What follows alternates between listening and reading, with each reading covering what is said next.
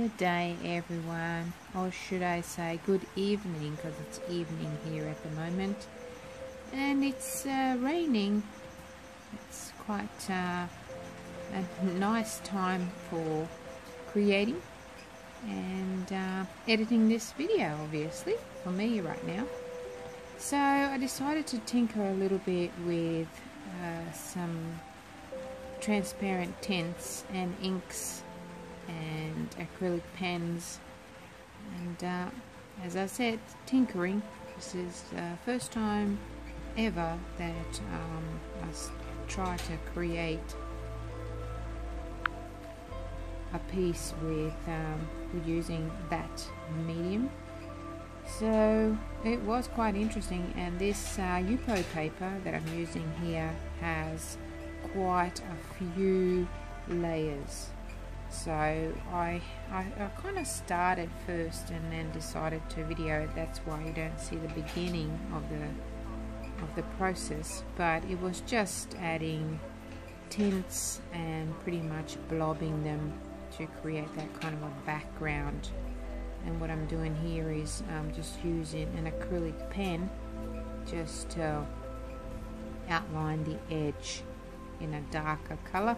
And I went around and just drew some shapes of flower looking objects, and I'm kind of liking this just as a background. You know, it's just very colorful and vibrant, and it just looks great on its own, but it's really not telling a story. So I'm adding more colors in there, darker blues, and dripping in some whites. So I'm playing with some acrylics, some alcohol inks as well, just popping drops of white alcohol ink into those florets and seeing what they do. And yes, they do spread and create little effects which are looking quite cool, but I just keep going, adding different things in there just to make them pop. And at the moment they are not popping. It just looks very, very busy at this stage. So some really nice vibrant oranges and beautiful reds and blues is something I'm thinking that I need to add here now, which is what I'm doing. And then just dripping a little bit of alcohol into each little circle there and seeing what they do. Just observing, watching and learning, really, because this is something that I'm doing for the purpose of learning and showing you and teaching you as I'm learning. So there's a lot of artists out there who paint with inks and dyes, and they are marvelous, but I have to experience this myself. So I'm just adding here some white and yellow alcohol ink just to lighten the background now, because I'm figuring I want to have darker flowers and all of this changes as I go, you know. So lighter background, darker flowers at this stage, mind you, and just using some paper towel just to blob the excess of that ink. And you can see that it had lightened the whole piece immediately. And I'm just carrying on just with my scissors and just scratching the shapes of these flowers. So it's quite effective, really, as that Yupo paper is quite sturdy and it will take all of this manipulation. I have taped it down because it does warp, and it did warp because I've added so many layers. It's not even funny, but it did take it. There are other types of paper that you can get, acrylic papers and like craft papers that you can use, and not as expensive as Yupo paper. I just had it, and that's why I'm using it. So now it's the next day, or maybe even 2 days later, I'm not even sure anymore. So I decided that I wanted to embellish some of or all of the flowers with my Posca pens, which was quite cute, but it kind of turned the whole outlook of the whole piece. It made it look a little bit animated. So although it was fun doing it, and it was great, and it looks cute, but it definitely needed more afterwards. So that's what I'm doing at the moment, is just going around mainly with the white Posca pen and just outlining those flowers and creating a little bit of character in each one of them.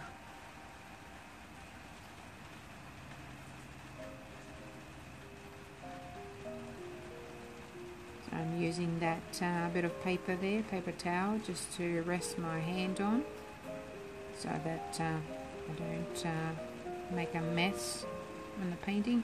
Although my hands were quite messy. And I tell you what, some of those inks they stain quite badly, so just be careful with it.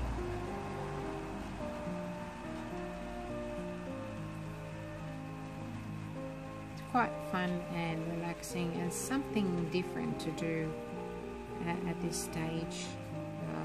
A lot of us are stuck at home, and there are restrictions as to where and where you go, when you can go out.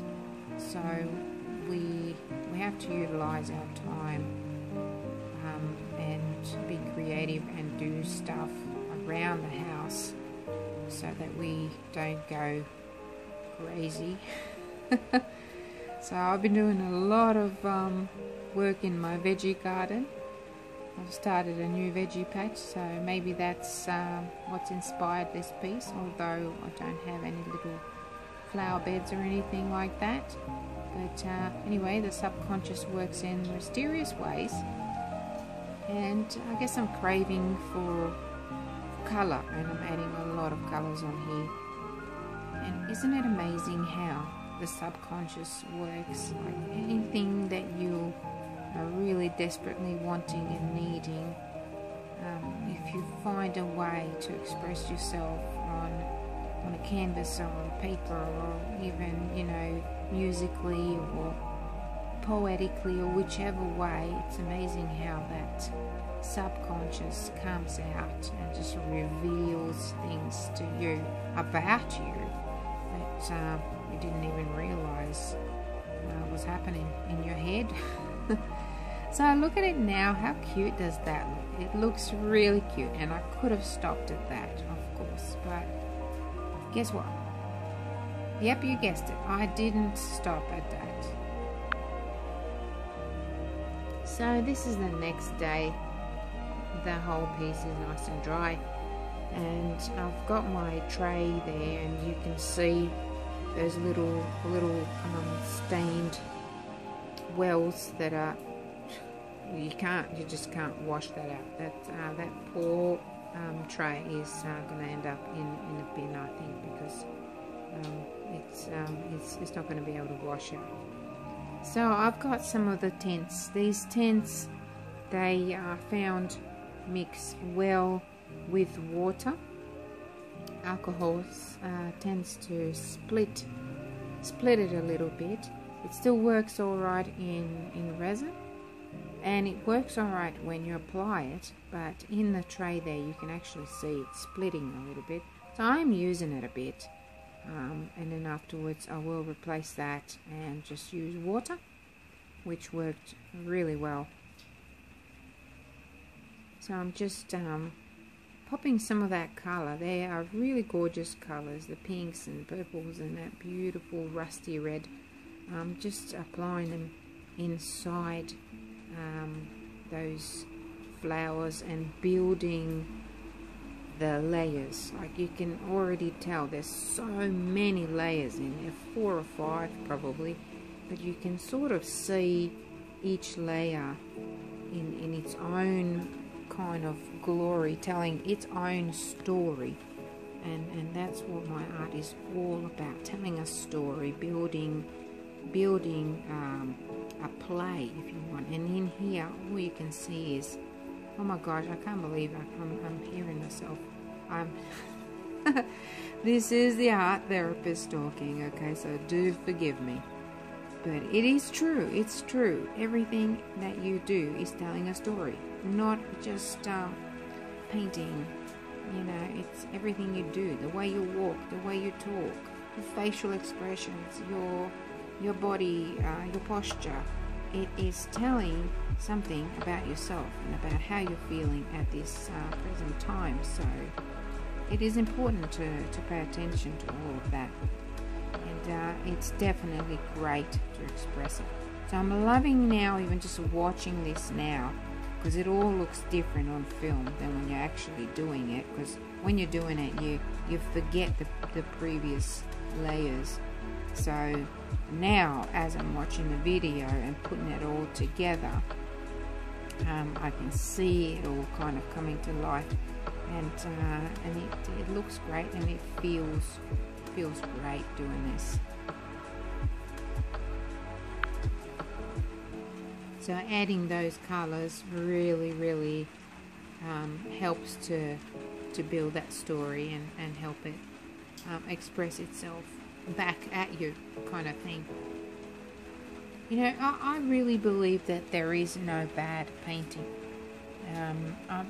I often tell people that, and I can make someone feel great about their painting even though they previously felt quite crappy about it, because I can see so much beauty in so many things. Even if it's just black and white painting, you can see that person in it. You can see so many things, so many aspects of it can tell you something about that person. And I think it's wonderful and it's marvelous, and I always encourage people to keep going with it, keep doodling, keep drawing, you know, whatever, because it's just so healing, especially at this time. Now we need healing, a lot of us, you know, not so much physical healing.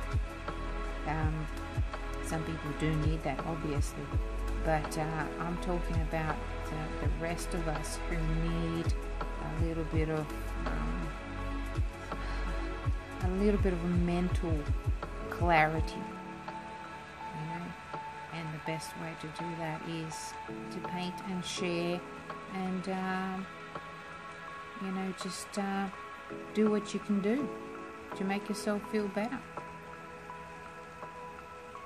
So now I'm going around and adding some of that white. This is the white, sorry, I'm trying to think back now. It's an alcohol ink, but because my brush was a little bit dirty from my previous paint, like colour that I had on there, which was like a pinky one, that's why it kind of comes through as a bit pinky, which is quite okay. So I'm trying to tone down the background again, because as it dries, as the previous one dried, it dried darker. This usually happens with inks and acrylic paints too. You know, when the paint dries, it always dries a bit darker. So now you can see it here.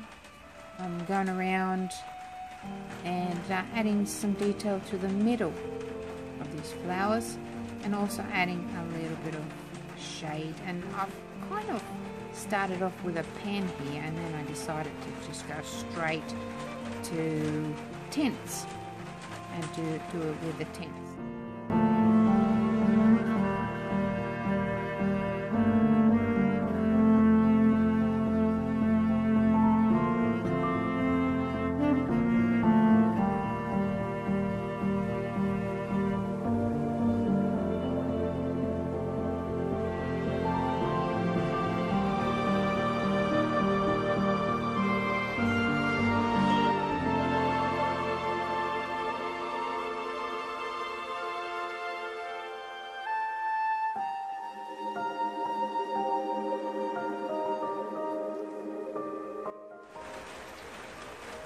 now that I've covered a lot of that the pen that I used previously, I've kind of decided to go over it again and just bring the flowers back to life. And now I'm going around with the darker. This is it's a green tint, and I'm using it now to create a bit of a shadow behind the flowers. And I'm imagining that the light is coming from one angle of the painting, and then I'm just obviously shading the other side.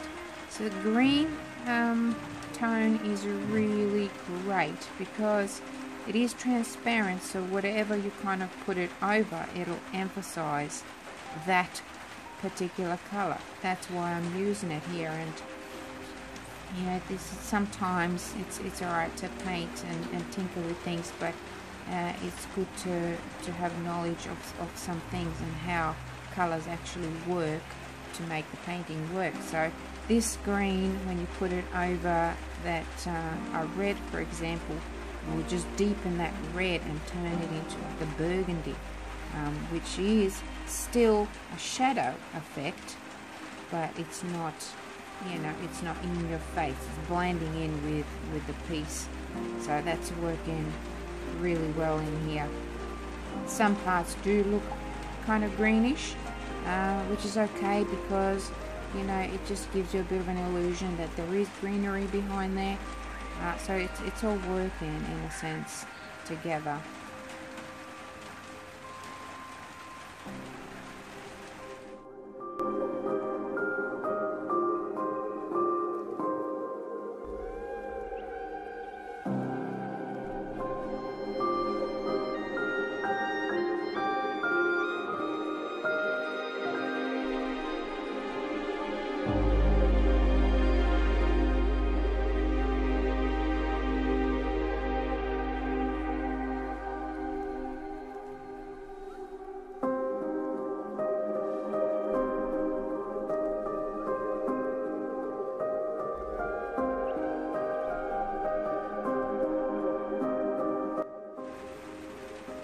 It's quite a bit of work. This is not the sort of thing that you can create in one go. There are a lot of layers, and you know, it takes quite a lot of work on detailing and things like that. And you know, you don't have to get into so much detailing if you don't want to. But this is something that I did because I just wanted to push myself, and you know, I just find it hard to. I love detail, but when it's so small, it just gets to me a little bit. But I persevered with it, and it was actually quite pleasant. It was just something that really totally took my mind off things. It was something different for me, and I loved it and enjoyed it.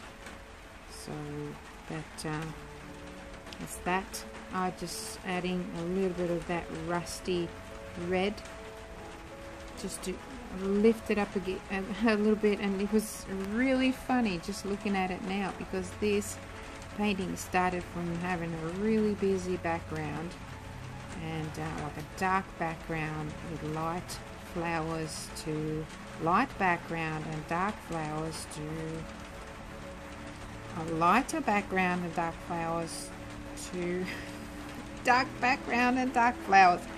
So go figure. It just you know, you just kept going and going and going, and you can make it whichever way you want. So now I'm just kind of dropping some of that tint in there. That is not an alcohol ink. It is a transparent tint. It is a really transparent lemon yellow, and you can see when I drop them in there, it's almost fluorescent. It's so gorgeous. So I just wanted to lift some of those colours, and that's why I added that. And just pretty much playing with it now. I kind of had some white paint ready to just use my chisel brush and just maybe highlight one side of the flowers, but I decided to go against it because I quite like what I'm seeing here. I do like the animated kind of look. It just, I don't know, it just reflects the way I'm feeling at the moment, which is, you know, all over the place, not here nor there, just kind of in between. So that's what I want this story to stay as, and that's what I'm keeping it as. So, tell me about your experiences at this time with your paintings. Are you trying anything new? Are you sticking to what you know? How's that going? You know, I'm finding that sometimes if I'm in a weird mood, that you know, even if I try to paint or create something that I am very confident with, it turns out like crap, and that's just because of the mood I'm in. It doesn't matter if I'm, you know, skilled or anything. It's just that's how it comes out. So let me know in the comments below what you think, what your experiences are, and stay in touch, stay safe, and let me know what you think about this little creation of mine. I will bid you goodbye, and I'll see you again in another video.